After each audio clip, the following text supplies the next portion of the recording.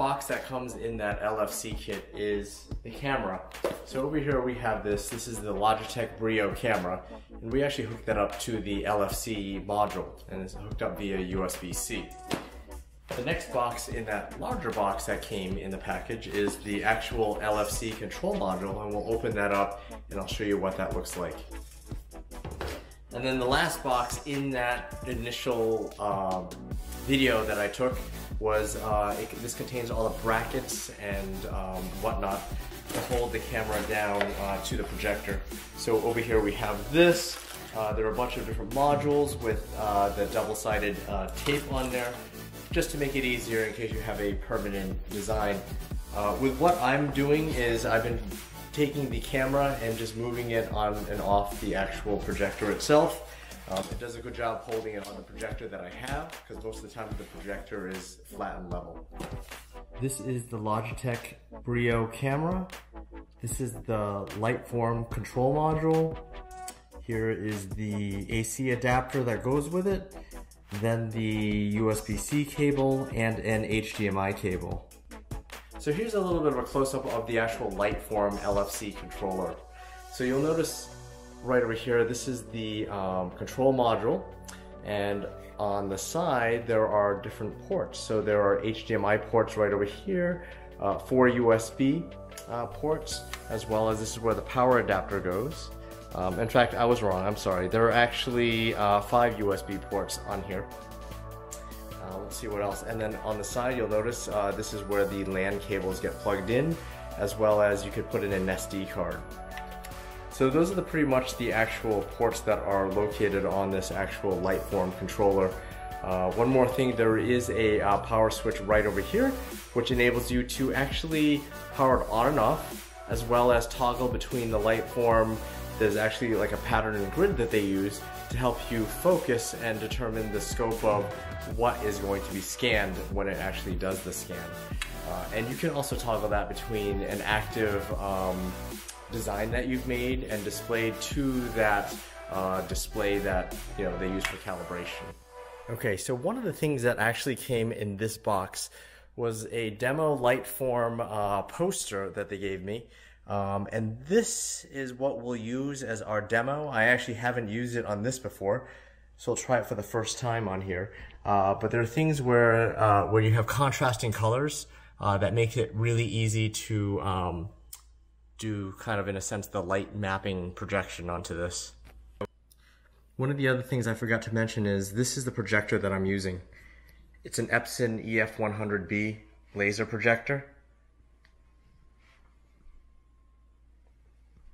It's a simple projector that outputs about 2,000 lumens. This version has the ability to change the keystone vertically and horizontally, which is nice. So now I'm going to show you actually how to hook up all these components together.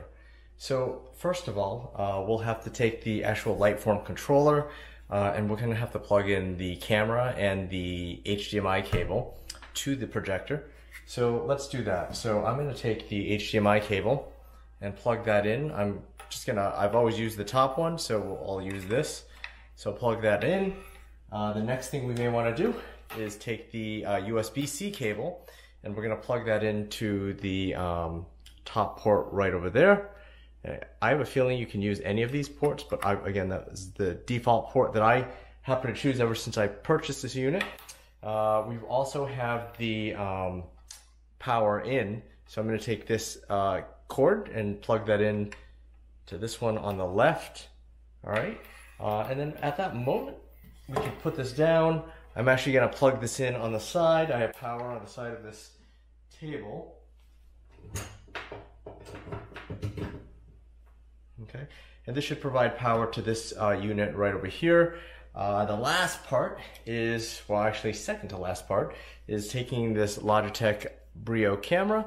There is a USB port right on the back of here, and we can plug this USB-C right in.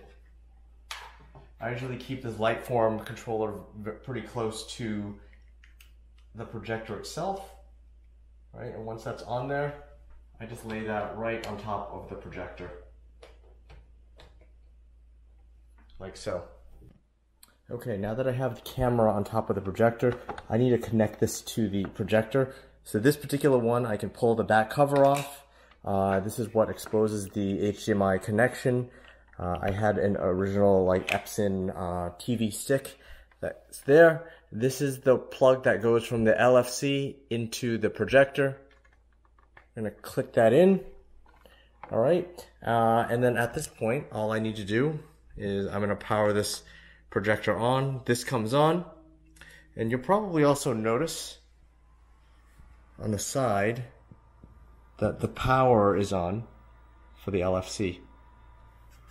So over here, we actually have the test display pattern that shows up on the wall, and this will actually give me a representation of where the projector can hit in terms of scan. Okay, so the next part takes place on the laptop. So what I've done is I've done a screen record, and I'm going to go to the LightForm application. So one of the things that is important is to actually have this on the same Wi-Fi connection. Let's see, sure, we'll send a bug report. I don't remember anything happening, but we'll send that over to LightForm so that way they can take this and improve the software.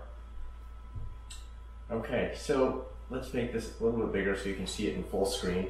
One of the things I'm going to do is I'm going to create a new project here. And I could make another video on the actual pairing. Okay, so let's see, I may be on the wrong network. They need to be on the same network. Or I could pair it directly to the LightForm itself. So once I connect with the Wi-Fi, I should be able to connect. Okay, great. Mine happens to be called Mighty Grasshopper. So I'm going to click continue. All right, and this should actually display an image that the camera can see. And this is using the Logitech camera over here. So my camera or projector, it only does 1280 by 800, but I found that sufficient for what I need to do. So I'm going to click the scan button. And what it does is it will start scanning and basically projection mapping a calibration grid onto the actual artwork that you want to automate. Okay, so once it finishes the scan, it will actually just say it's processing. So this laptop is not directly connected with a cable into the LightForm controller. There is that option to do the Ethernet cable. So what this is it actually shows me a scan or render of what it thinks it has. I know this is kind of like an artifact here, which actually that should be solid white, but I think they put some kind of artifact in there. Now I am getting some reflection from the outside. However, I think there are a few things I can do with this. There are things where you can adjust the brightness if you want. You could change the brightness of it. If you notice, you could see some of the differences just to make it a little easier to actually, how should I say, fill in where you want to be painted. See this hole filling. So if there's anything that it can't detect, it'll kind of like generate or fill in that particular hole and affect edges. I didn't see anything over there. I haven't played too much with that. But at this point, I'm happy with that. So if you want, we can use this. For example, they have these tools up here. See, it says pen. There's another one that says rectangle, magic wand. In fact, I'll zoom in here so that way you guys can see it. As well as quick select. And you can use a brush as well to paint over an area that you want. And over here it allows you to add text. These are project assets, so these are things that you may have that you want to project onto a surface. And these library assets, they are a library of surfaces that you can add to the actual artwork that you need. So I'm going to zoom out. For example, let's try Magic Wand, and over here you can zoom in if you want, and let's try something. So if I click on here, if you notice it filled in the flower, I can fill the flower in right over here by clicking Quick Select. Alright, and we'll use that one for example as a surface. So I'm going to go up to here. It says Create Surface. We're going to click that. All right, and that basically makes a kind of a map of where it's selecting. If you do need to change anything at all, if you want to change or move any of these points, you should be able to click on them and move them as well. This is for the fit. I can move this after. So I can click on this, and if I don't want that there, I can actually move this over here. So this is gonna, if you notice on this side, I'm gonna zoom in right here, it says surface. So what we're gonna do now is we're gonna create a surface by going to library assets up here. I'll click on this. Oops. My apologies. And then over here we see the library assets, on the side. So if we actually want to add a, like try this particular effect, I'm going to click Insert Content, okay? And then that's where this is what should be added as a surface. In order for me to actually see it, I'm going to click Publish, and it renders this project. Okay, and then once it renders it, it sends it to the actual projector. So here, let's see if we can see this via the video. It adds the rendering to the flower, which is pretty cool. It was very fast, very easy to use. All right, let's try to add some other things to this particular picture.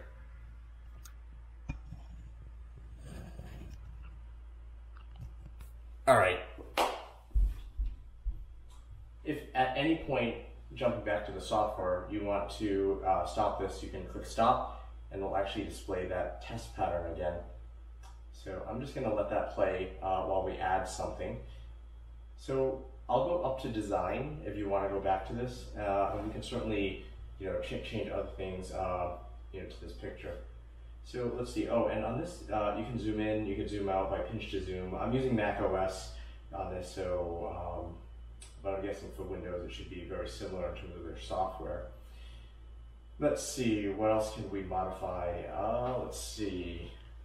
On this one, I have like a little bit of an edge issue. Another thing I want to show you too is there's a streaming option. So if I click on the stream, this allows me to actively position my cursor over things. Actually, I'm not streaming. Let's see, now I can. If you look at the video, you can see like if I click on the corner over here, this is actually showing like an XY coordinate plot on it. And if I move this to this section over here, you'll see that move live. So if there's anything that is not in the actual display video that the camera picked up, you can always use these corners and do them manually, with the pen. So all right, so I'm going to shut off streaming for now. Let's actually add another control surface. Let's do magic wand. Let's do this other. Oops, too much in terms of likeness. So this is tolerance bar right at the very top. If I want, occasionally it selects too much. I could be less selective when I select something. I'm going to click on this. Oh, it didn't like that. You know what? I think it's because it's linking that through the whole picture through this one of these channels. Let's try. All right, let's try something else then. Let's try this right over here. So we have this. Okay.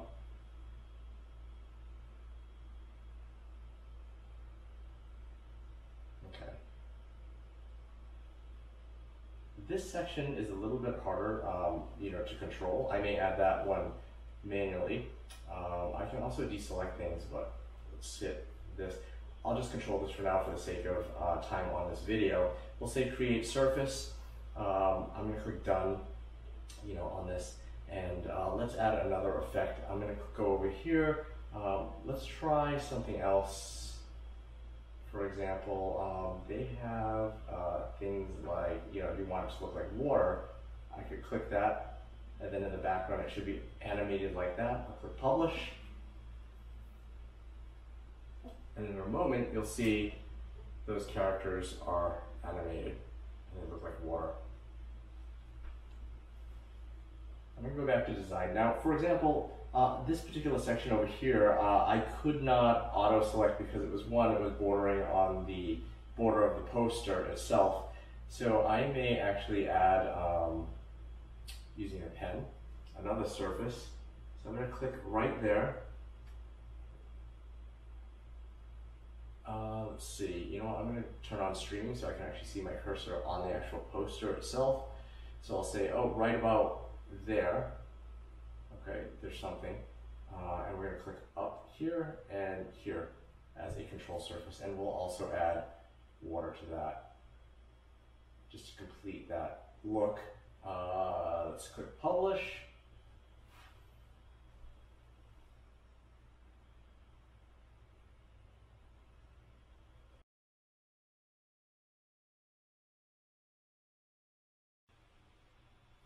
Okay.